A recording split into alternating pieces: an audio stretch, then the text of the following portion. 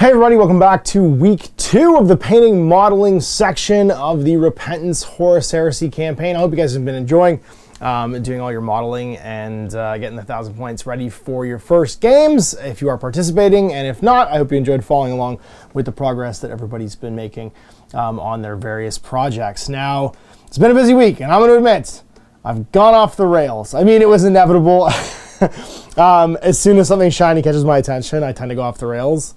Not that I'm not going to finish my Blood Angels project, it's going to happen. There is a whole element to the Repentance campaign where you can unlock an ally detachment, and I'm going to keep painting my Blood Angels in that regard, but they dropped the expanded unit list for Horus Heresy this week as a free PDF online. I'll link it in the comments so you can check it out.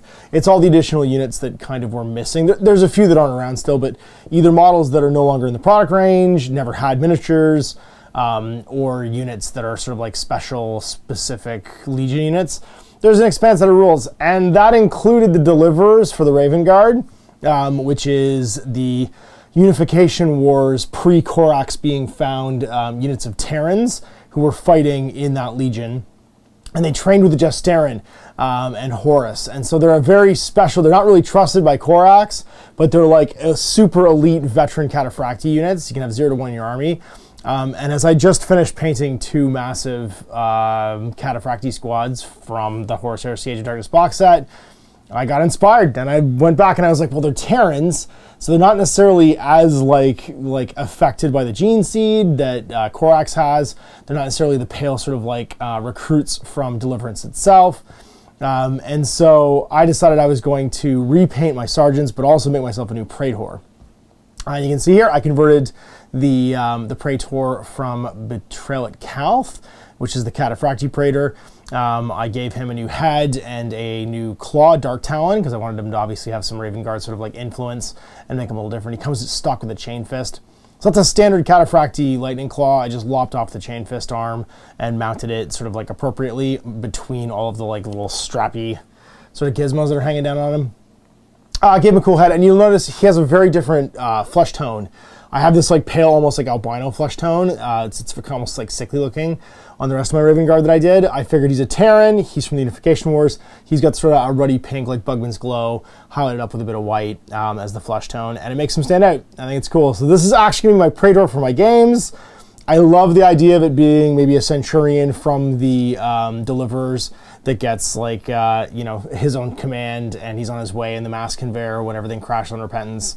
That way I could have a unit Delivers, I can have a unique Raven Guard unit in my army, and for that reason I repainted my 2 Sergeants. So you can see them here too. I gave them the same flesh tone treatment and just basically picked out, they're exactly the same as they were, but I picked out the skin tone and changed it back to like a ruddy kind of like tanned Terran sort of look, as opposed to the sort of like, I keep on saying Nostroman. It is kind of Nostroman. The Deliverance, like Prisoners in a Cell, pale. You know, we've gotten maybe the tampered gene seed that Corax has been infusing people with. We have a newer Raven Guard gene seed that's maybe messed up the Astartes a little bit. And then the thing that, after I painted those, I painted my commander, I was like, well, if these are going to be Deliverers, now my Cataphractii, I should have some actual Terminators. And the thing is that because the Cataphractii have heavy, they can't benefit from the Talons rule in the Raven Guard Legion, so I wanted to have a unit of Tartarus Terminators, which I converted as well. So you can see here, I did a 5-man squad of Tartarus. That way I have a Terminator squad that can actually benefit from the Infiltrate rules, which all of the Raven Guard get. As long as they're not heavy, I guess, so they're just infantry. And I gave them all Dark Talons. They all have Lightning Claws, upgraded to Dark Talons, which is the special Lightning Claws that only the Raven Guard get. I gave 2 of the Magna Combi weapons. I happen to have a bunch of Forge World resin left over from my Alpha Legion project. And I found 2 Combi Meltas, which is handy because infiltrating Terminators with close assault weapons, love having Melta guns. And I gave them a Reaper assault cannon, a Reaper autocannon, sorry, and a Vexilla. And that's a Vexilla off of actually the Mark 6s that fit perfectly on one of the Terminators. So there we go, a 5-man Terminator squad now too, that can hang out and provide some support to the tactical squads that are all infiltrating and stuff as well. And then last but not least, because I was downstairs airbrushing, getting everything sort of like primed and ready to paint, I primed my Kratos Assault Tank. I decided to paint it for my Raven Guard as well, and got the basic airbrushing down on the hull and the tracks. It's Corvus Black, on the hull, just over the black primer, leaving the black primer showing through the recesses for that nice fade. And then Mornfang Brown and I think Goldfag Brown as the two airbrushes for the tracks, like the base coat airbrush. And then I gave it a little dry brush before I started doing anything else. I like to do the messy stuff first in my my painting, and then move to sort of smaller and smaller steps. I think it's also Goldfag Brown, the dry paint as a dry brush on the tracks. And so that's it. That's what I got done this week. So 8 models painted or repainted, and a big old tank ready to go. So let's go and check out what everyone else has been doing and see how the week went. So this time around I went on my phone and I preloaded all the images. So I've gone through the thread and preloaded everything so I can see what people are working on. All right, so Timothy Art with his white scars. He's got a tactical squad and a half done, it looks like, and his Praetor base coated and some Cataphracti kind of base coated too. That's the 1,000 points at least all put together so you can play some games. Darian Bear made a very cool looking, I think it's like got like a bandolier on its chest. It's a Praetor duelist with a shield. I think it's an Ossiarch Bone Reaper shield. And then Sam Purchase did 100 points of Space Wolves, but man, they're cool. He's converted because you could just cut these off, actually, I guess. He's taken the Astartes shotguns, it looks like, and put them on along with a bunch of heads from there's a minor combi bolter. No, actually, it's a magnet combi weapon, and a bunch of Astartes shotguns. And they look really good. Ken Wasson finished his, it looks like, oh geez, 25 Mark III Iron Warriors. They look really good. I like the Iron Havocs there too with the heavy bolters in the back. And Lewis Cairns just did his test model, looks like, for the Blood Angels. And the cool beard, kind of like a Sergeant Tellion thing going on. Gareth Jeffrey finished up some Mark III Tactical Marines. And it looks like an Infiltrator style console as well with a Nemesis bolter. I like the double carries assault cannons on the Dreadnought. That's very cool. Tyler Berry. Ultramarines are getting close to done. 2 troops and an HQ are finished. He has 2 troop choices of, he used the shiny metallic too. I like that. Of Tactical Marines and his Dread. That's probably close to 1,000 points. That's like 200 and almost 300 points. Oh, those are Tactical Support Squads, actually. Those are probably 210. Yeah, there's a Heavy Support Squad, a Tactical Support Squad, and 5 Tactical Marines in there. So he looks like he's done, oh geez, if he gets the Tactical Marines finished, he'll actually have full troop choices ready to play. Paul Thomas just painted Horus. I mean, that's 1,000 points if you want to paint him as like demonically empowered Horus. He's got 1,000 points all finished. Oh, Matt Roddenberry got 1,000 points of Emperor's Children done. Oh, they're really cool. I like his double rhinos, the big Aquilas on them. They look good in the purple and gold. Converted his Praetor up a little bit. Double fist Dreadnought and a double autocannon Dreadnought. Some heavy bolters in the back. A couple rhinos. That's a good looking army. Chris Boynton finished up some Sons of Horus with a cool looking Praetor, one of the resin Praetors. Oh, and Mark Sivier finished all of, it looks like almost the entire box set. He bought some upgrade packs. There's 30 Alpha Legion Tactical Marines, a Thunderhammer Alpha Legion. It almost looks like he's converted himself a, what's his name? Oh shoot, with the Hero Master. It's got a Thunderhammer and a Power Sword. It's like he's making his own. And some Cataphracti. And yeah, he used the last 10 Marines to make a 10-man missile launcher squad. That's a good looking army.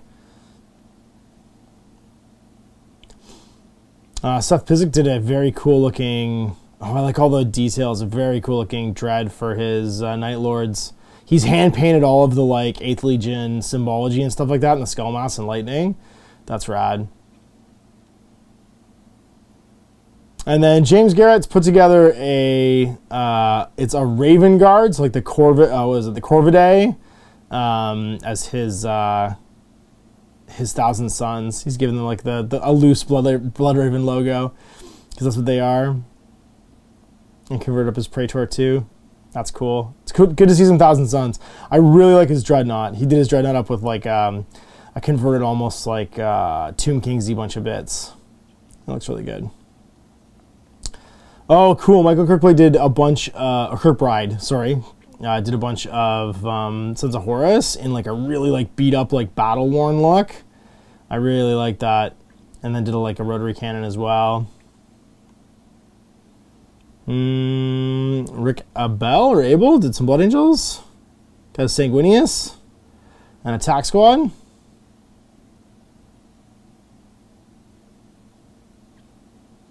Trevor Templeton almost got through his whole 1,000 points. Got a attack squad almost done. His Praetor and a Dread. Oh, Scott Radham got a squad done. Fellow Canadian. He did a attack squad, looks like, with a Power Fist Sergeant. And Ken Wasson went hard. He just did Tyrant Terminators, a console with a Thunderhammer, and a couple of Iron Circle. I mean, that'll fill up your 1,000 points real fast right there. Oh, and Benoit did his Contemptor. He converted up the old plastic Contemptor from Betrayal at Calth. I like to let the Galaxy burn across the chest. That's great. Converted up to be Cataphracti. He did some Veterans and a Praetor as well. And then Jonathan Hammett's done a whole bunch of stuff. A Scorpius with some crazy Havocs, and it looks like a Master of Signal.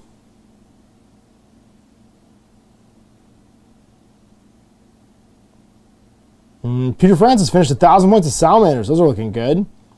Did the box set. He's got some Veterans in there. Well, he's got Mark IVs, it looks like, along with Cataphracti. Actually, it looks like just the Praetor from the new box set, along with a Chaplain and then some Mark IV Veterans.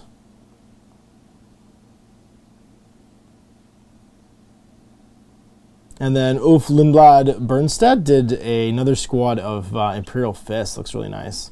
He also painted up a Rhino and a Sycaran. Ooh, and then Paul Thomas did some really nice Sons of Horus as well. He just Praetor and like a Mark. He used the head from the vehicle crew, the Mark II head with like it's got like a slit visor. It's almost a Mark III, but you can see the visor, the eyes go all the way across, like Geordi LaForge style. That's really nicely done. I really like the blade. He put some blue on the metallic for the blade, and it looked really good. And then, oh, what else we got? Ooh, Dan Summers finished a really nice Sycaran in Off Legion colors. Let's get a Resin Sycaran. And then Mike Finlow did a whole lot of Iron Warriors. Holy moly. He's got the Tax done, a couple Rhinos, Havocs, missile launchers. Took the week off work just to paint, it looks like. And some Iron Circle, and of course, Petarabo. And that's it. Wow, so much new stuff. I mean, there's more too. There's bits and pieces. I was kind of like skimming as I went through this, but what a great bunch of work people did this week. And now it's the reward time. I mean, obviously we have a little bit of time before this week ends, so you know, you can get your games in whenever. I'm still working on my 1,000 points.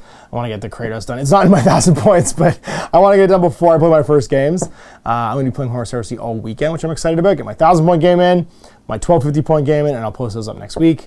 And yeah, and we'll start clipping along. I'm gonna keep working on those Blood Angels. I got a couple more projects. I want to do like some more Raven Guard-y themed stuff. Like I'd really like to get like a reconnaissance squad done, stuff that's in that like stealth kind of mode for the Raven Guard, and sort of like lean into their strengths. Now that the Deliverers are officially like Terran veterans, I want to do some stuff that's like purely like the replacements from Repentance and stuff too, and some heavy armor support to back it up. So there you go. Big thanks for watching. We'll see you next week for hopefully a battle port, the first games in the Repentance campaign, and I'll do another update on pictures from other people's games, much like this, to see how that went. Until next time, I'm Ash. Have a good night. Hey there, I hope you enjoyed that video. There are tons of other games already recorded for you to watch. Click over to my channel page if you haven't already, and have a look through the dozens of playlists full of videos. I guarantee you'll discover a game you haven't seen played before. I put out new videos 7 days a week, and every day is themed to a different genre as I continue to explore the wider world of gaming. Of course, none of that's possible without you, the viewer, so click a like and subscribe if you'd like to stay on top of what's happening here daily. My two kids and I are massively grateful to be able to have the flexibility of this job so I can always maximize my time with them. If you want to support me continuing to put out this content, it's only possible because of my amazing backers on Patreon who support the studio, equipment, and model cost, as well as being how I make the bulk of my living. You can also help out by buying a t-shirt through Spreadshirt, a measuring gauge or widget from Death Ray Designs, or buying one of my games and supplements like Last Days, Gamma Wolves, and Blaster. As a way of showing my appreciation, patrons get early access to new games and supplements that I write throughout the course of the year. Huge thanks for watching. It really does help out, and happy gaming.